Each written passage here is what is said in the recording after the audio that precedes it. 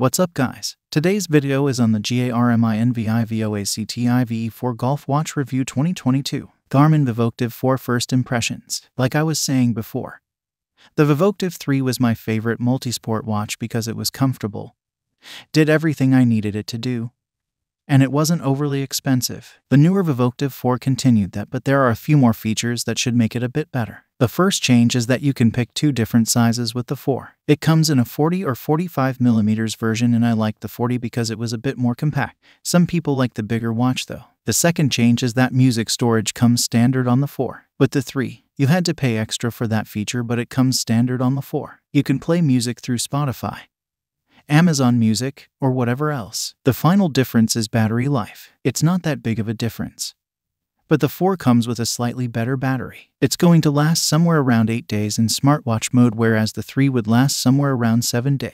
Garmin Vivoactive 4 Golf Features. I'll start off by saying, these multisport watches aren't going to be quite as good as some of the higher-end golf-specific watches like the ShotScope V3. Some of those offer some pretty cool features, but the Vivoactive 4 is going to give you all the essentials. The first thing you'll have to do is download the course you want to play. It's pretty straightforward, but all you have to do is go to the Garmin Connect app and look for your course. It'll be saved to your phone after that. The watch is going to give you the basic info you'd need, such as what hole you're on, what par is, how far away the front, middle, back of the green is, and the shape of the green. You can also move the pin around for specific distances. You can also see hazards, doglegs, and layup spots on each hole. It'll show you the distance to the front and back of each hazard, what type of hazard it is, and where it is in relation to the green. One of the more useful features is that it'll tell you how far you hit each shot and will record that info for you to look at. All you have to do is hit your shot, walk up to your ball, and it'll tell you how far. You can view your shot history after your round to figure out how far you hit each club.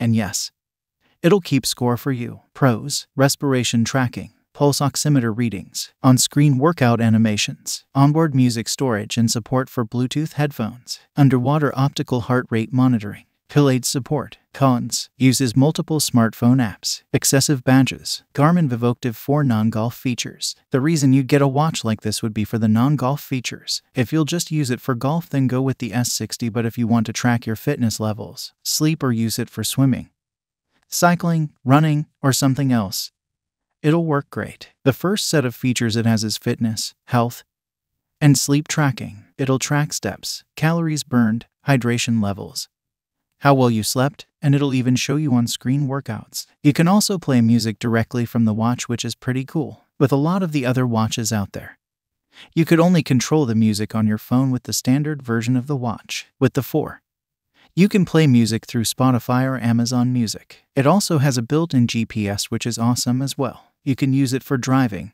hiking, boating, or whatever else. It sure beats having one of those handheld GPS units that are pretty big and bulky. The watch does come with 20+ sports apps already loaded in. Some of them are running, cycling, swimming, climbing, and a number of other sports. I don't use too many of them, so I don't really know how useful they are. Is the Garmin Vivoactive 4 worth it? Overall, if you're looking for a quality multisport watch that looks awesome and will give you the essential golf features, the Vivoactive 4 could be perfect for you. It's not as advanced as the golf-specific watches, but it's good enough for most people. It's comfortable, built well, and the features are all pretty accurate.